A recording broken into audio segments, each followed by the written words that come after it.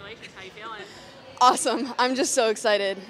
So excited to be going to Orlando. What an awesome place to be. What a great organization. And obviously, she was just talking about this, but my good friend Cori is there, so I'm really excited to be getting back with her. Multiple people now come backstage and been like this. Yeah. They're super excited. Yeah. And you're making some shapes, so like, I am having fun. I'm trying to probably hide it a little bit that I'm, it was very nerve-wracking, but that's all part of the process, so I'm just very grateful, honestly. Was there anyone you were able to lean on to be like, hey, can you like help me chill out, or like, were you the chill one?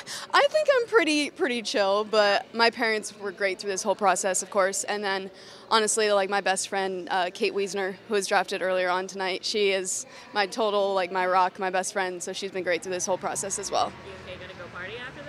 Or go to bed? We'll definitely celebrate together with our families and our coaches, for sure. Yeah, it's something that I think hasn't been available to players in the past years because the league hasn't existed that long. You mentioned Cori Bello.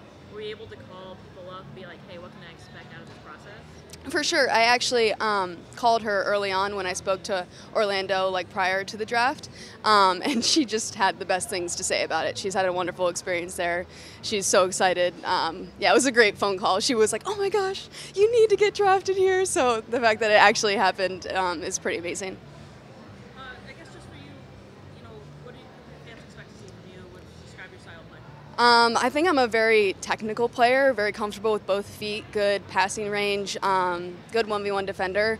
Like I said out there, I'm someone that just like loves the game, so just a super hard worker, willing to do whatever the team needs, whatever that looks like, and just gonna bring my best every day and try and make the people around me better. What is coming from a program like Penn State, that has such a rich women's soccer? Just sort of what characteristics did you get from college? I literally can't say enough good things about Penn State and the culture there, the coaches there. Like, I have grown so much tremendously as a player and a person under their guidance, their leadership. I think the environment that they've created for us is a very professional-like environment, which helps with the transition from the collegiate game to the professional game. Obviously, it's going to be a big jump regardless, but the way we train day in and day out, the hard work that's required, the intensity of training, like that's something we're used to. And from talking to Cori too, obviously that's something that is really important in Orlando, so I'm just excited to jump right in with that intense training environment.